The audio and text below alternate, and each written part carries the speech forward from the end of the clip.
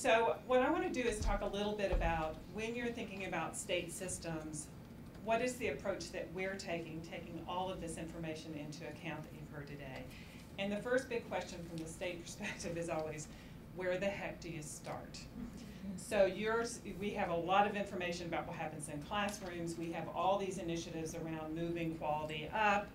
And from the state perspective, we have very limited resources. Our contracts are limited, our staff are limited, and what do we do to support improved quality? So what I'm going to do is walk through what we saw some of the biggest challenges, some of the context, what our goals were, and the approach that we've been taking to kind of build a system, a coaching system that we think will work specifically for our child care providers. I'm going to focus on that, and then Head Starts who participate in quality rating. So challenges for us all to think about. One, someone mentioned already, and that's the culture and the work environment, which is very different in child care, Head Start, and pre-K, in terms of what the culture is around learning within those environments. The second in the child care world is the shortage of a high quality workforce and continuity change and staff turnover, which is huge.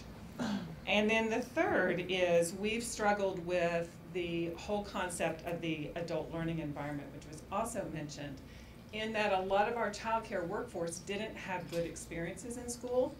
And so when you go in and coach them, you're coming up against this resistance of from their history.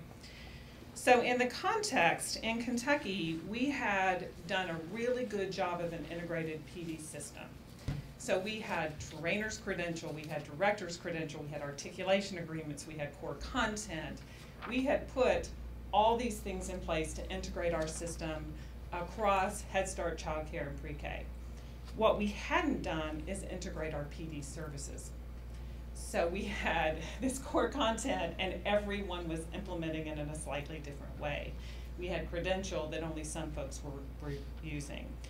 And so over the last year and a half, we set two big goals in terms of how do we support professional development for our workforce. The first one, and Mary Louise just mentioned this, was our coaches, and I'll talk to you in a minute about who they are, really have a program level versus a classroom level focus. Because our coaches work on two big things. And I'm going to talk about the 75 coaches that are under my contract. 45 of the coaches, their goal is to improve quality in the quality rating system and move folks up. The other 30 coaches are supposed to help child care providers meet licensing requirements. So what you see in there is some, we're not yet to the point of talking about best practice, because until we get our folks to meet licensing requirement, they can't get into STARS. If they don't get into STARS, then we just have them kind of hanging out there. And our STARS program is one of the first quality rating systems in the country, and so our standards aren't quite where we want them to be yet in terms of curriculum assessment, but they're not meeting those yet, so we got to work on that. So we have a program focus. The second is we felt very strongly that we need to build the capacity of the directors in those programs, because the directors really are the folks that we want to coach on some of the general practices that need to happen. And so we know we don't have enough folks to go in and work on everything. How can we leverage the directors in those programs to help us with some of the coaching, and then we come in and provide coaching beyond that. So our approach was, and I don't know where John went, but I was really excited when he was talking this morning. Because I'm in ed leadership, you can imagine what my approach is. Our approach was really to build what we called a culture of distributed and transformational leadership across our coaches. And we wanted to start with the coaches that we had in the field. So there are 110 coaches. We built a collaborative network across our quality rating system coaches, our child care aware coaches, our community health, child care health consultants, and our early childhood mental health consultants, with the understanding that if they were all going into programs and providing different supports, things weren't going to work really well for those programs. And so we've built a community of practice, a professional learning community across those networks. We've developed a linked TA and integrated data system so that anyone who's in a program has access to what the other person is doing. And so if a community health consultant is in there, they can see what the quality rating staff are doing, they can see what the child care aware staff are doing, and they're not supposed to be all in there at the same time doing something different. They're supposed to be coordinating that. And what we wanted really was to develop a system where they became leaders and that they provided that support to directors to become leaders, so that we were building a distributed leadership network across both our TAs and eventually at the program level. So I think that's my 5 minutes, maybe? Sure, that's the fastest I've talked in a long time.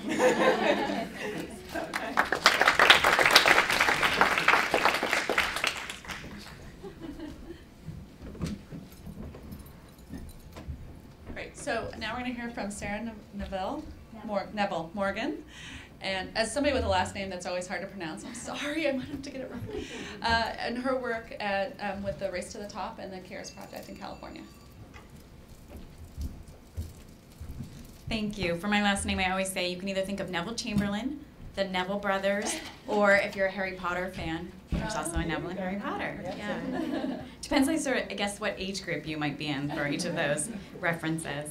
But I'm actually going to talk about two major things, and I'm going to start with our motto phrase, which is "because we're California," which, as annoying as that is, we often say in complete irony as we laugh at ourselves within our office. But first, I'm going to talk about something called CARES and CARES Plus, which started at First 5 California, and then I'm going to talk a little bit about Race to the Top, the Early Learning Challenge. And I am from Chicago originally, so I can talk very fast.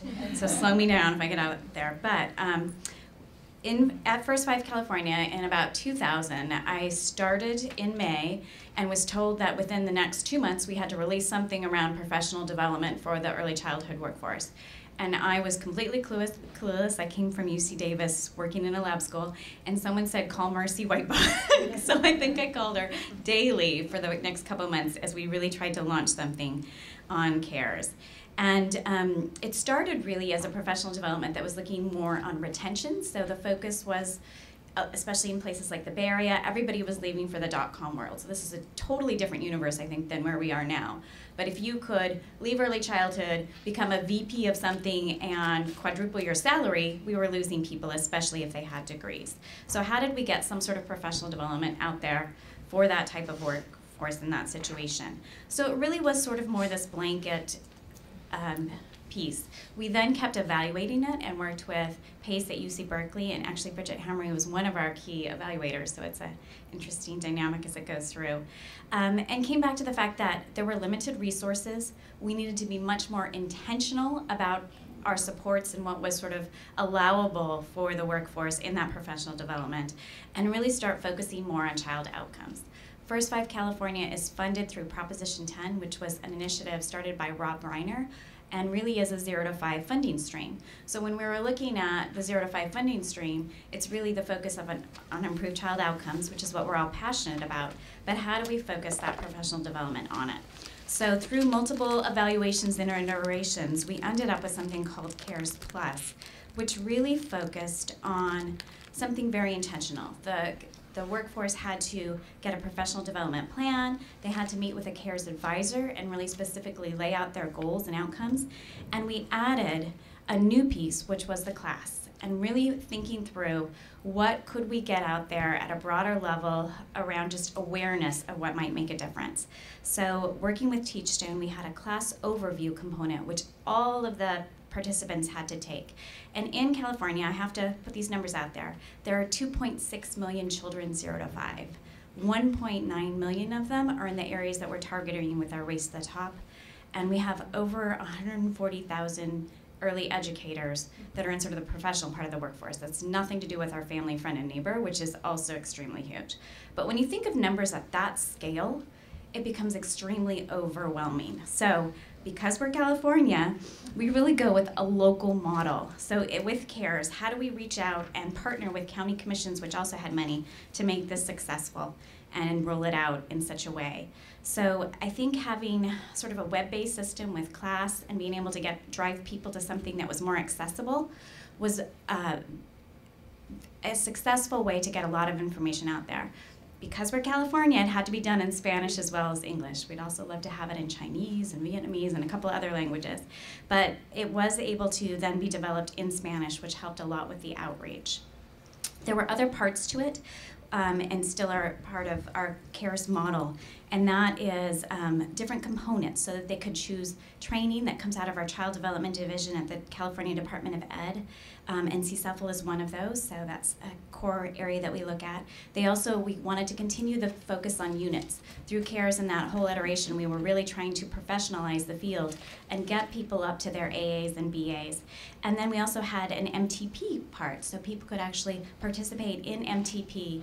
And there's a pre and a post that was randomly assigned with the class throughout all of those conditions. So if they were choosing coursework, if they were choosing to do the training, or if they were in MTP, there would be that.